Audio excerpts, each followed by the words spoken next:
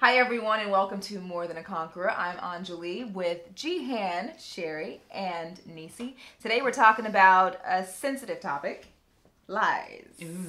And particularly lies that the enemy will tell women. And I think that the way that he gets to us is right in here. So the battlefield is in our mind. So what are some of the battles that we face daily because of the lies the enemy tells us? Well, I think like the number one thing for me and probably for most women, it's always to get us looking at the other woman. Always gets to looking at her, whether it's her personality, what she's doing in life, especially the way she looks. Always trying to get us to look like them, like we're not enough, we need to do something else, and no matter what we're doing, it's not at that level as the other woman. Yeah. Jealousy. Jealousy, comparison. Yeah. Yeah, because that way we're never going to end up being the actual woman of God that God created us to be. Because we're always looking at somebody else. Yep. So, it's true. I think it's interesting what you said. At the heart of it, I'm listening right now, audiobook, to Captivating. And they point out that at the root of it, everything that we do stems from that question, am I captivating? Am I lovely? Yeah. And it manifests in different shapes and sizes and forms, and one of them is comparison, where we look to other people and we compare ourselves against other women with their gifts or talents or their looks. And it always comes down to that. The questions like that always go in my head. It's, I'm not enough of this, or I'm too much of this. And it's just this maddening cycle of like back and forth, like you're inadequate or you're too much. And you're never a happy medium. It's always one or the other. So. What do we do? What do you guys do when you are face to face with that lie? And it sounds like the truth. It feels like the truth. It's hard to bust through that. But what do you do, Jihan?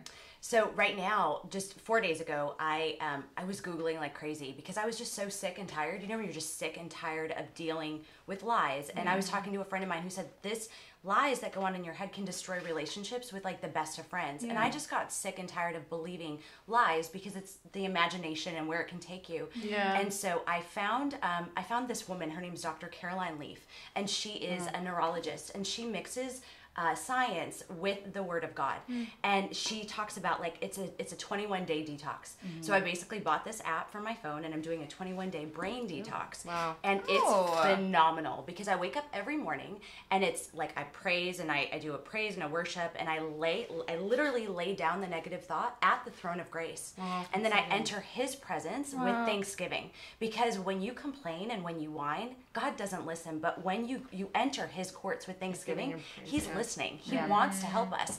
So the verse that I'm actually in, so basically if I have a negative thought throughout the day, what I do at least 7 times a day, I memorize a scripture to battle whatever it is that I'm going through. Good. So today's verse is, we demolish arguments and every pretension that sets itself up against the knowledge of God, and we take captive every thought to make it obedient to Christ.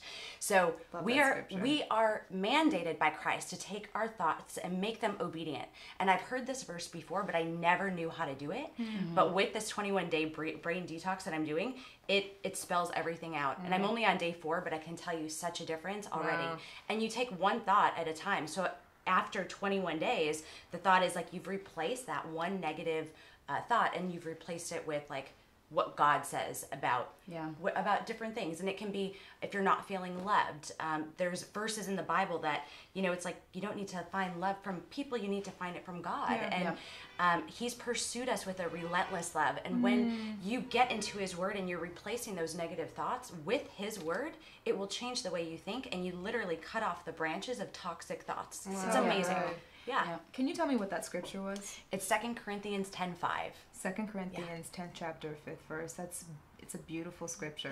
And I think we've all heard that scripture before, but I think sometimes we do wonder. I know for myself personally, I've often wondered, how do I take that thought captive? What does it mean to take that thought captive? How do I actually walk that out? Do I just say, okay, thought, I'm taking you captive? That doesn't really do it for me. But doesn't do it for anybody. You but lay to it actually down. have a plan. You lay it and down. that's the plan. Lay it down, go into the presence of God and say, okay, with thanksgiving. Here I am. And then you praise him.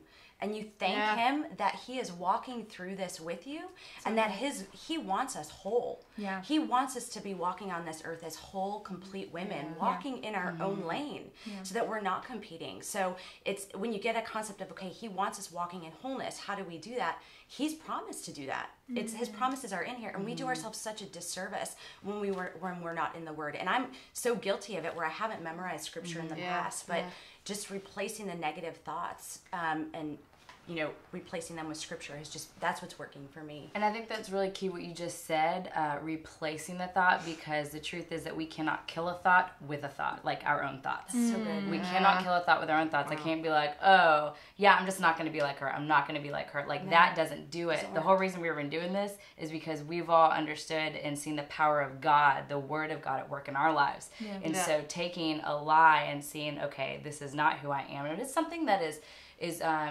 just like oppressing and being really hard on our own spirits and souls. I'm telling you, it's probably not from God, and it's not the truth of it. And so, man, we live in a time that's so great today. We can just Google something. Yep. What is the opposite of this, Bible, and a scripture is going to pop up, and then you get a scripture, and then whenever that thought comes up, not killing it with a thought, but replacing it with the Word of God, because that's what's powerful. And we're going to start to see those things just fall off of our lives, just like you've seen, and I've seen in my own life. Yeah. Power in the Word of God. I think what you just said is so interesting. Like, if it's God, that's not God. That thought isn't coming from God. However, what I've also seen is that God will continue to let us have those thoughts because he wants to purge them out of us. It's like it's like, because if he didn't want us to have them, then we'd be like, we just wouldn't have them. But it's like, if they keep coming up and they keep coming up, God is wanting you to face that issue and purge it out. Now, it's not easy. I mean, there's been tears, there's, battling with God. It's like, why do I have to go through this? Like, why doesn't she have to go through this? Like, but it's, just replacing it with scripture and thanking him. Like, thank you that you are there and you're going to listen to this problem again and you're going to walk through it with me and you want me to be whole. So let's do some practical housekeeping here. Yeah. When it comes to the Word of God, what has worked for you ladies as far as memorizing the Word of God, making sure that it's always visible? For me, I take note cards and I'll write the scriptures out depending on what the topic is. One of my favorite scriptures is in Proverbs. It talks about the worth of a woman. It says that she's worth far more than rubies. I know how much a ruby is worth.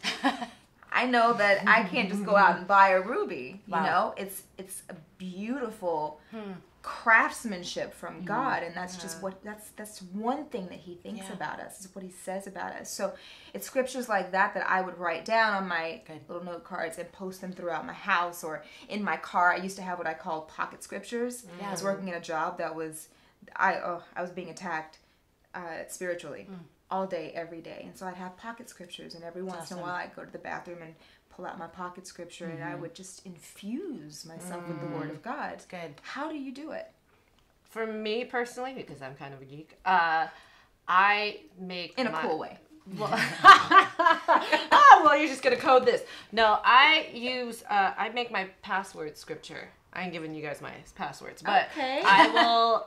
It's actually really secure. Like, how often do you change his password? I change it a lot, actually. I change it a lot, and it's a great way because you gotta log in like your email account, say once or twice a day, so you're forced to at least every single day type in every single scripture line by line. So that's what I do. So I mean, the sad thing is, if you ask me to recite something, I have to actually like do it this way because I've memorized it. That's awesome. With my fingers. Yeah. But it helps me recall scripture every time without fail. So I've had at least like 6-7 scriptures now that I memorized by heart because I had to every time say it aloud as I'm typing in.